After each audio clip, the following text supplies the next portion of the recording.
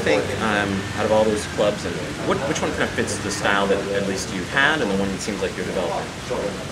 I think it's perfect in terms of just my overall movement off the ball. I think it's helping me a lot. It's just a different game. It's a different the way they play is very technical. So I think it helps me improve in those aspects as well. So speaking of Villarreal, you have one of your teammates and also friends was also in the Confederation Cup with you, who also scored a couple goals, Rossi. And I'm sure you may or may not be aware, but many fans, especially U.S. men's national team fans, kind of have a very strong, I guess, amount of angst or reaction to him, just because he was a U.S. citizen and he's plays for the Italian national team, and of course we like any good players we can have on our team. And not necessarily to defend him or not, you can't speak for him, but in a sense that since you know him, and is there a way that maybe you could help U.S. fans maybe understand him better and what his motivations and where he's coming from?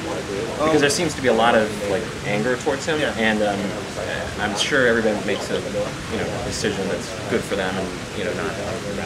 I think it's it was different for him, just the whole thing. I think he was brought up in Italy, so he feels like he's definitely also on the team as well.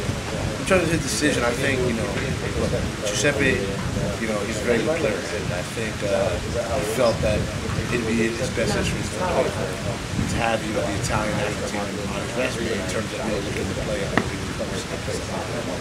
So basically, I think he felt that it'd be better for his career if he played there. At the same time, of course, I understand what the national team, being that he was born in the States, he lived here for a little bit. He felt that he's ready to be in the national team. I think, to be honest, I think it'd be great to have him there. I think he'd be definitely a starter on the team, challenging for a spot.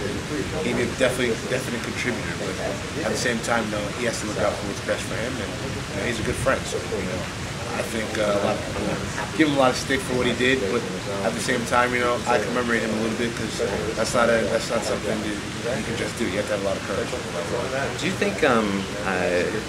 So are you saying that maybe if the U.S. men's national team maybe had been a higher quality or chance of competition in the World Cup, he would have stayed with the U.S. men's? I'm not saying that at all. I just think the whole history of Italy, they've won 4 or 5 World Cups, so maybe he felt that that'd be better for his career to play for the national team. So at the end of the day, we'll never know what exactly he's saying. I can only just speculate. Still, for me, I think he's a good kid, a good friend, and I wish him all the best. Did it irk any of the U.S. players? Because I know it seemed like he celebrated at the end his goals, and sometimes people who have switched national allegiance for soccer teams will not celebrate after a goal they scored against their home country. Was that I didn't really pay attention to it that much. It was he was celebrating, he was happy, but it's all part of the emotion. He scored in the game, tough game, come from behind. I think it was more of emotion than in your face USA or anything like that. So, I know the guy. He's a good kid. He's not like that. So I know that's not.